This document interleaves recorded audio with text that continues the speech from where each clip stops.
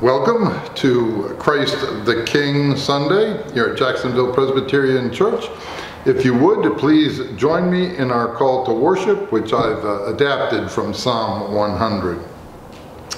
Make a joyful noise to the Lord, all the earth. Worship the Lord with gladness. Come into his presence with singing. It is he that made us, and we are his. We are his people and the sheep of his pasture. Enter his gates with thanksgiving and his courts with praise. For the Lord is good. His steadfast love endures forever, and his faithfulness to all generations. Please join in singing, All People That on Earth Do Dwell.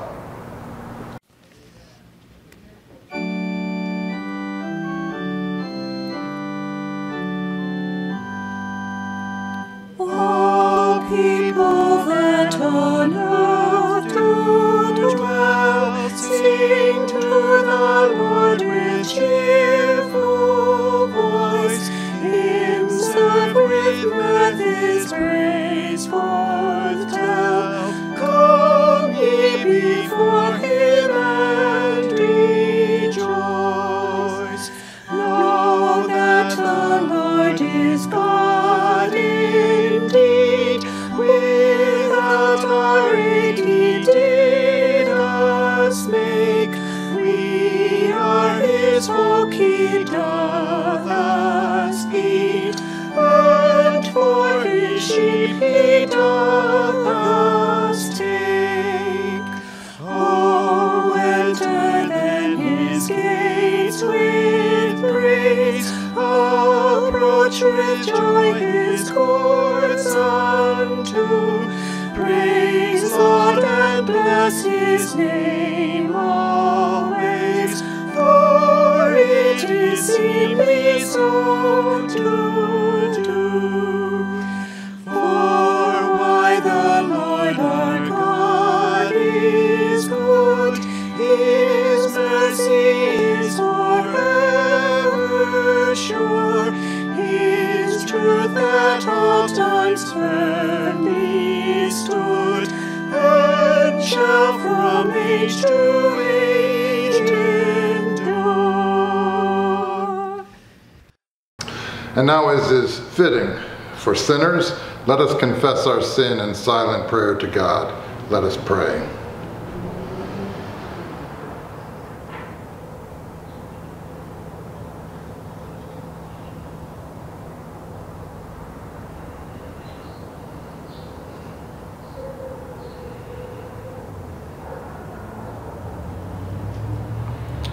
Amen. God does not deal with us according to our sins, nor repay us according to our failings. For as high as the heavens are above the earth, so great is his constant love toward those who fear him. As far as the east is from the west, so far does he remove our transgressions from us.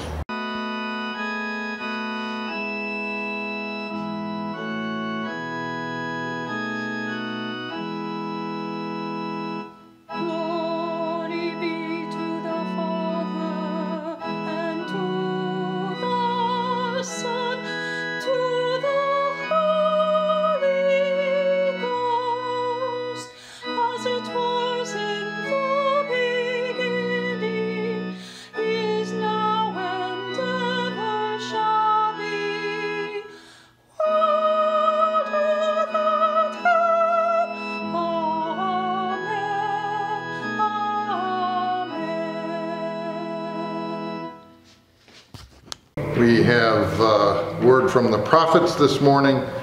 This is from the prophet Ezekiel, the 34th chapter, beginning with the 11th verse.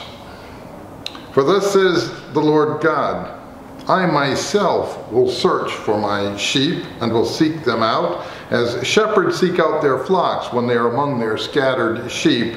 So I will seek out my sheep. I will rescue them from all the places to which they have been scattered on a day of clouds and thick darkness. I will bring them out from the peoples and gather them from the countries, and will bring them into their own land. And I will feed them on the mountains of Israel by the watercourses and in all the inhabited parts of the land. I will feed them with good pasture, and the mountain heights of Israel shall be their pasture. There they shall lie down in good grazing land, and they shall feed on rich pasture on the mountains of Israel. I myself will be the shepherd of my sheep. And let me just interrupt to point out there, you might notice that who it is that is called the shepherd of the sheep in the New Testament. That would of course be Jesus. You might notice the connection between this verse and that, where this says, God says, I myself will be the shepherd of the sheep. So when Jesus comes and says, I'm the good shepherd, he's telling us something about who he is. Verse 15 again. I myself will be the shepherd of my sheep, and I will make them lie down, says the Lord God. I will seek the lost, and I will bring back the strayed, and I will bind up the injured, and I will strengthen the weak. But the fat and the strong I will destroy. I will feed them with justice.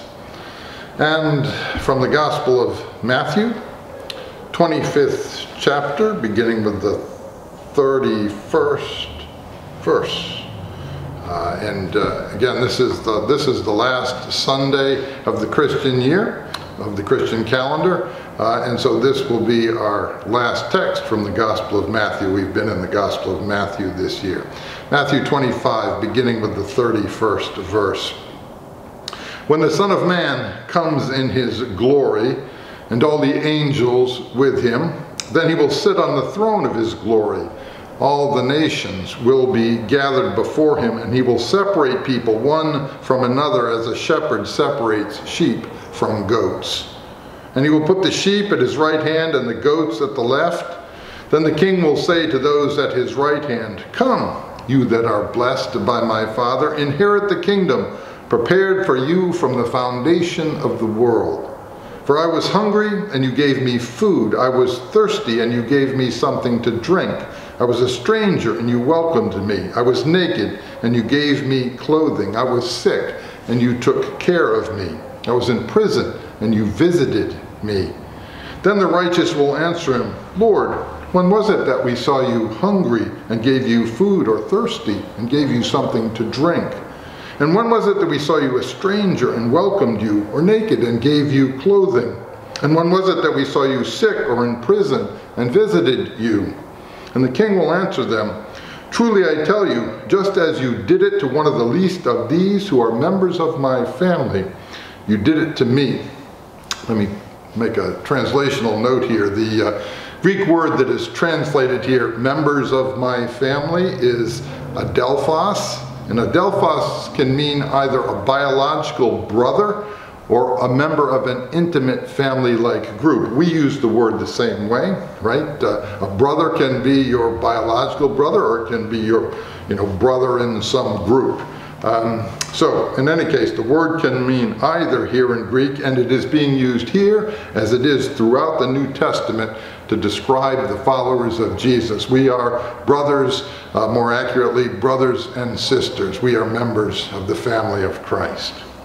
And the king will answer them, verse 40, and the king will answer them, Truly I tell you, just as you did it to one of the least of these who are members of my family, you did it to me. Then he will say to those at his left hand, You that are accursed, depart from me into the eternal fire prepared for the devil and his angels. For I was hungry, and you gave me no food. I was thirsty, and you gave me nothing to drink. I was a stranger, and you did not welcome me. Naked, and you did not give me clothing. Sick and in prison, and you did not visit me. Then they also will answer, Lord, when was it that we saw you hungry or thirsty or a stranger or naked or sick or in prison and did not take care of you? Then he will answer them, Truly I tell you, just as you did not do it to one of the least of these, you did not do it to me. And then these will go away into eternal punishment, but the righteous into eternal life. And then we have a reading from Philippians, Paul's letter to the Philippians, the first chapter. Now the other two texts were lectionary texts for this morning. This one is not. It's a text I chose to go along with them, and I chose it, of course, in part because it was a text we used in Bible study this week. Right? So Philippians chapter 1, beginning with verse 27. Only live your life in a manner worthy of the gospel of Christ, so that whether I come and see you or am absent and hear about you, I will know that you are standing firm in one spirit, striving side by side with one mind for the faith of the gospel, and are in no way intimidated by your opponents. For them, this is evidence of their destruction, but of your salvation.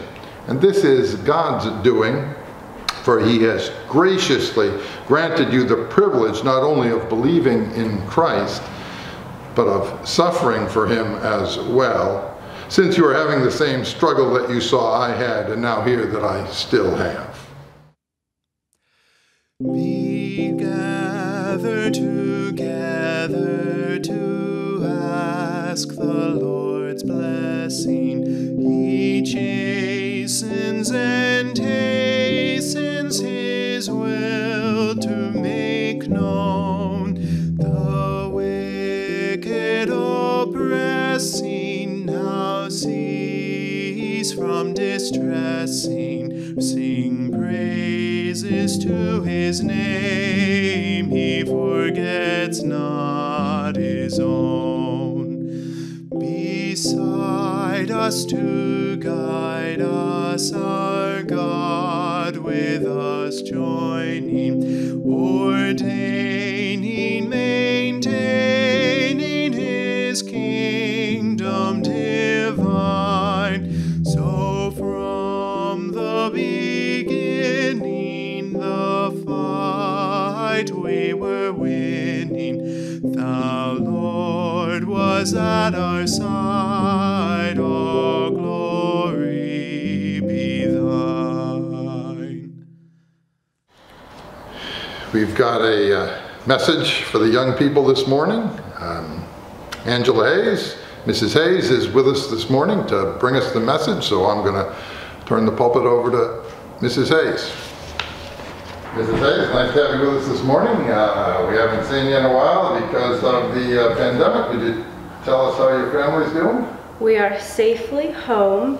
Jenny and Krieger are now my co-worker, so that's interesting in the background for my work calls, but luckily we get to stay home and we are safe and sound. Very good. And Krieger is? My dog. Your dog. My 104-pound dog. He put on some weight in quarantine. All right, and how old is Jenny these days? 20 months. Oh, getting up there, so she's pretty active, huh? Very. She climbs it all. Dave, can you come around this way more so she's looking at you more. Sorry. And your family has enough money for a home to live in and food to eat? We do. We go to Chick-fil-A a little bit too much, but we're very blessed to be able to afford everything we need.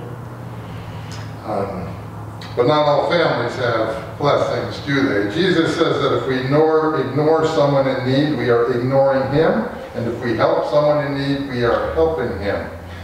Mrs. Hayes has been working with a ministry called Bridge of Hope, which helps women in need.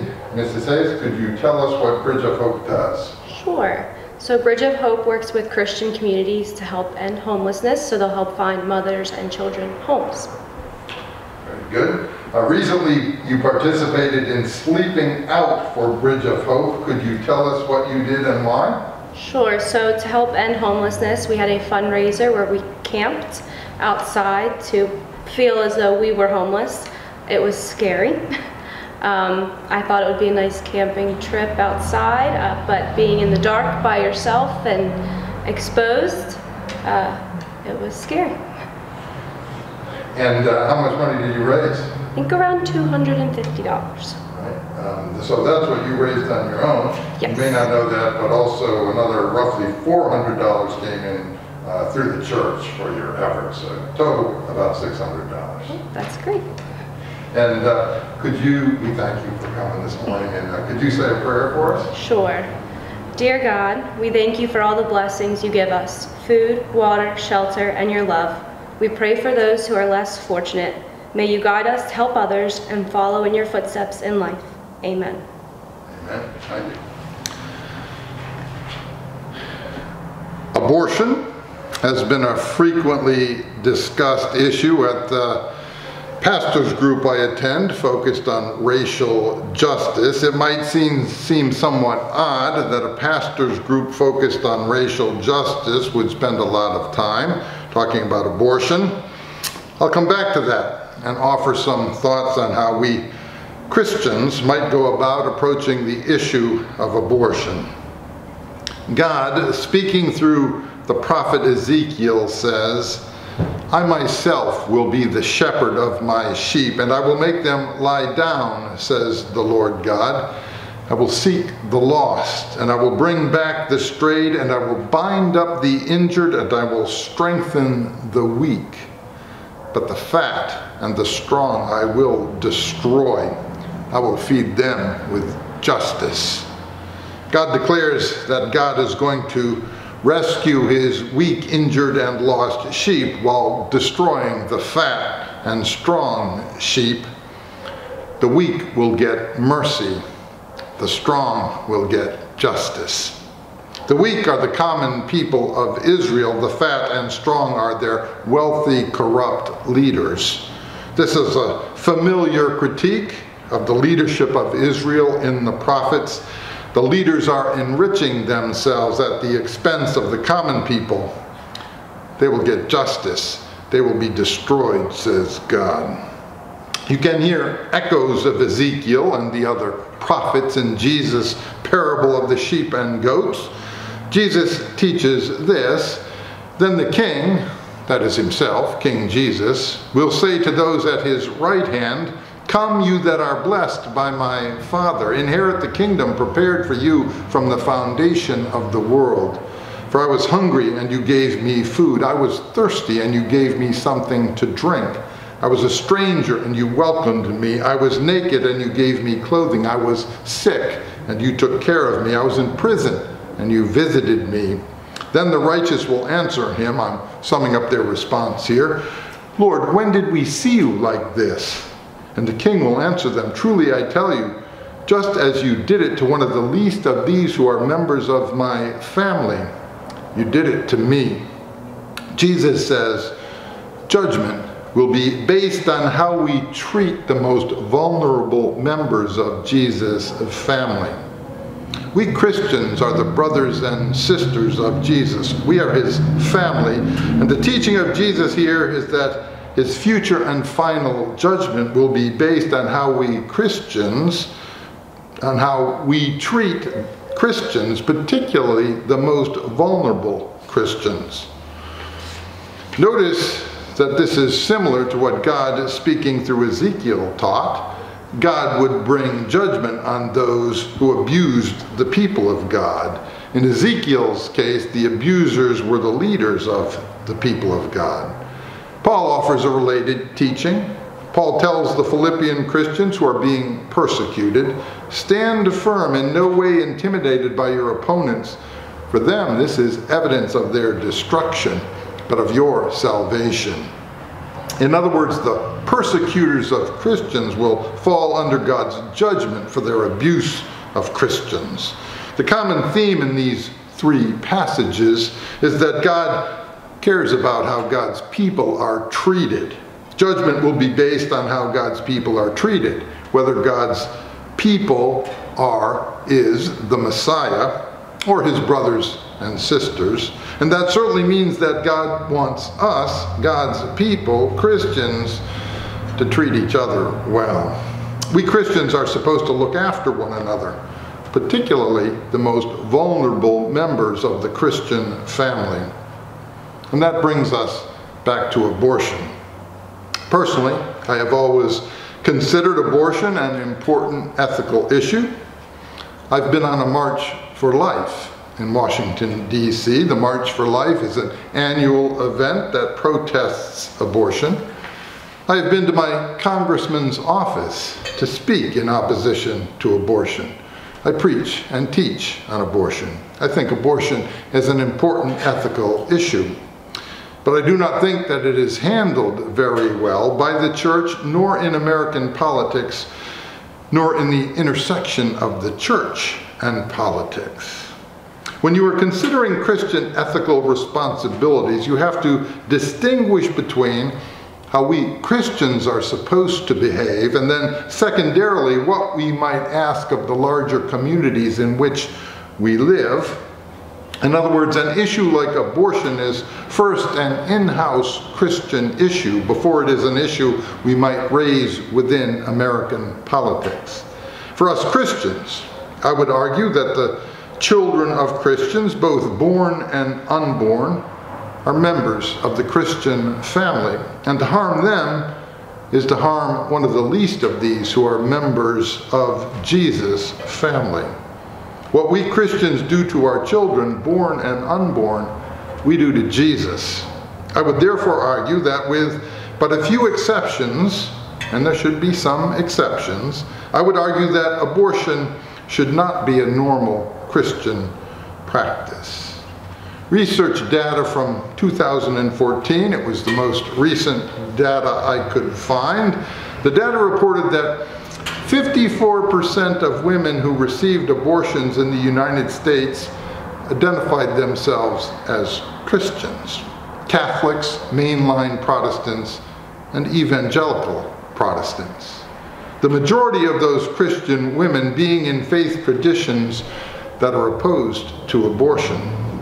It looks to me like abortion is a problem within the Christian community, so maybe we don't have anything to say to the larger community, but I'm going to say something anyway. So to the politics of abortion, and back to my focused on racial justice pastors group, there are pastors in the group who claim that the one overwhelming issue, political issue, for Christians should be abortion, and therefore the key question for any political candidate is, are you opposed to abortion?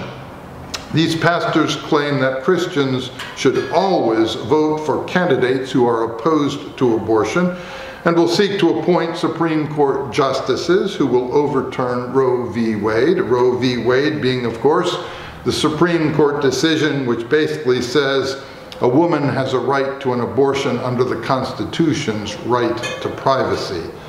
These pastors support the political right. There are other pastors in the group who disagree. They say that a majority of the women who receive abortions in the United States report a lack of financial resources as a key factor in the decision. And therefore the question to ask of political candidates is, do you support policies that will help mothers financially so that they won't have abortions? These pastors argue that the policies of the political left are more likely to help out financially strapped mothers-to-be and fathers, and so encourage them not to have abortions. These pastors tend to support the political left. Now, as I have watched our politicians in action, I've come to the conclusion that neither party wants abortion to go away. The politicians like having the abortion issue the way it is, divisive. It's a way to whip up their base. Politicians on the right like being able to say to their base, vote for me, I'll support Supreme Court justices that oppose abortions. Politicians on the left like to say to their base, vote for me, I'll support a woman's right to choose. And so while almost everyone agrees that reducing the number of abortions would be a good thing, and so while there are policies that would lower the abortion rate coming from both the left and the right, the politicians aren't about to work together to reduce the number of abortions.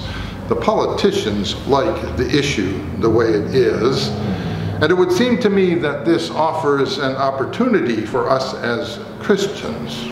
As Christians, we are committed first to Jesus and his family, and then to the well-being of everyone else, particularly the most vulnerable. Committed to Jesus, we hold secular organizations like political parties whose goal is always power, and who are quite willing to manipulate the Christian community to that end. We Christians hold political parties at arm's length. Don't misunderstand. I'm not saying that as a Christian, you cannot be a member of and work within a political party. You certainly can, and in fact, I would encourage it. What I am saying is this: don't let a political party capture loyalty that belongs only to Jesus and to his family. And don't let party loyalty be a log in your eye while you point at that little speck in your neighbors of the other party's eye. The opportunity we have as Christians is this: committed to Jesus and committed to each other. That's Paul's point in the passage we read from Philippians. We Christians should stick together and work together. Committed to Jesus and to each other, we should encourage the political right and left to work together to promote policies that protect children, born and unborn, and support their mothers and their fathers. You can't protect children without protecting their families. There are policies, some promoted by the political left and some promoted by the right, that will protect children, born and unborn, and support their parents. As Christians, we should be encouraging the right and left to work together to protect the most vulnerable ones. And maybe we Christians should also get to work at cleaning up our own house. Maybe we should live our lives in a manner worthy of the gospel of Christ, standing firm in one spirit, striving side by side with one mind for the faith of the gospel. Let us pray.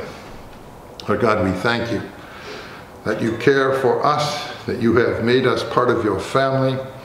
We know that your judgment will be based on how we treat you and your family. Help us to treat one another, particularly the most vulnerable in our midst, well. We pray in Jesus' name. Amen. And now, if you would, please join in singing, "Jesus shall reign where'er the sun."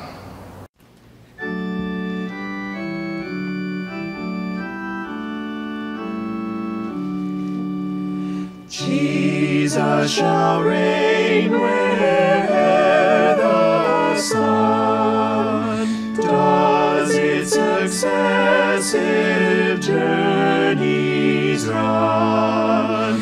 His kingdom stretch from shore to shore, till moons shall wax and wane no more.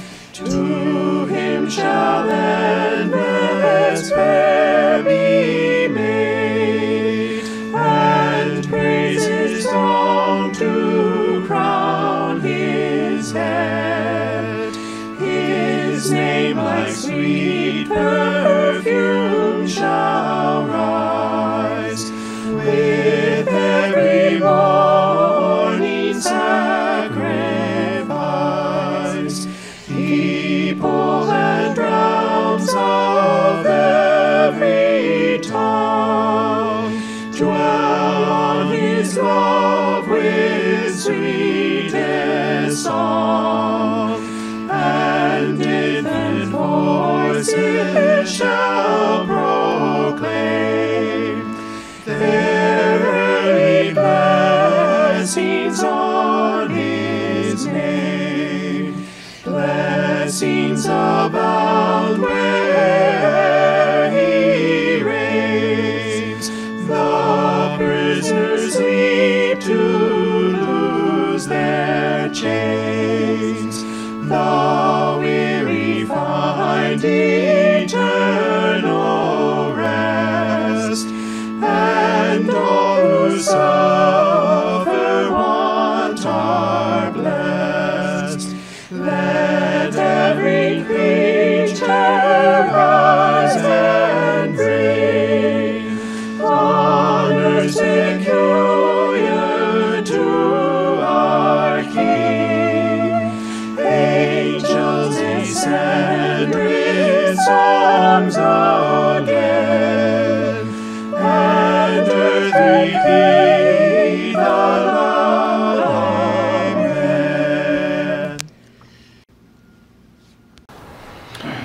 And now let us say what we believe as Christians using the words of the Servant's Creed, which was composed by our own Wes Kennedy. We believe we are God's called out people, saved at the cross of Christ, empowered to do good works by the Holy Spirit. We seek to follow our Lord Jesus Christ into a life of Holy Scripture direction, worship, prayer for ourselves, the church, our neighbors, and the world, material simplicity, service to the poor, the oppressed, the sojourner, the sick, the disabled, and all who need our help, care for the earth, evangelism, peacemaking. We seek a deeper conversation with God in our own lives, the church, and the world. Through this conversation, the world is being changed. To God be the glory. Amen. And now let us come before our God in prayer as the people of God. Let us pray. Lord Jesus, we have heard you teach that how it is your family is treated is the basis for your final judgment. We know we are to treat each other well. We are to work together to serve the ends of your gospel. We are to care for the most vulnerable people in our midst, particularly in the church, but also out in the world. Our God, you have cared for us. Help us to care for others.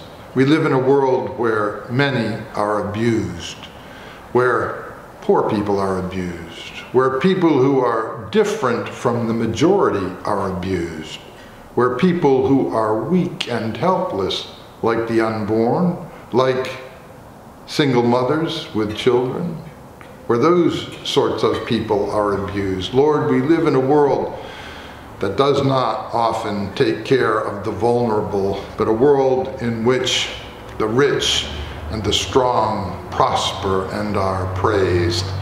And yet you have told us that on them will fall your judgment. Our God, help us to live faithfully, reaching out together in unity with the gospel of Jesus Christ to the very ends of the earth. Our God, we lift up to you this morning those in our midst who we know need your loving care in their lives. We pray for all of those among us who work and serve out in the world.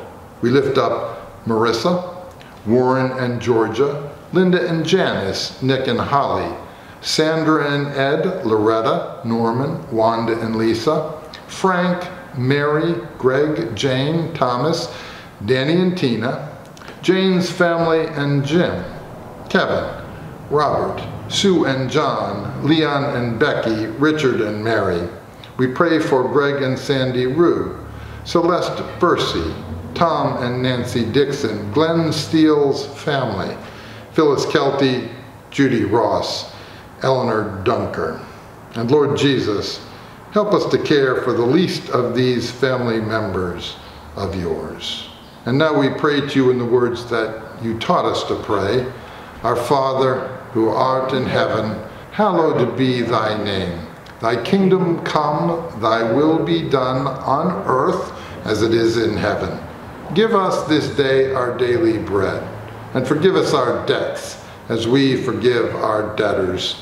And lead us not into temptation, but deliver us from evil. For thine is the kingdom, and the power, and the glory forever. Amen. We did have the Christian Caring Center folks in here this week, putting together 150 bag lunches and taking lunches and food down to the Christian Caring Center. We want to thank all who contributed to that effort, as those who are helping the most vulnerable. Also want to thank Angela for being with us this morning, and I want to thank all who participated in putting this worship service together. So that would be, as I recall, Mary Ann and Wendy and Carl, Jim, Kathy, and Angela. Thanks to all, and Kathy Foran for our drawing at the opening of worship. Thanks to all of them for contributing.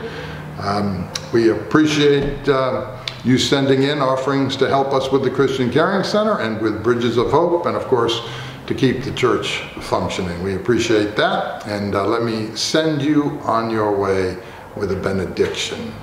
May the grace of our Lord Jesus Christ, the love of God, and the fellowship of the Holy Spirit be with each of you this day and forever. Amen. Go in the grace and the peace of God.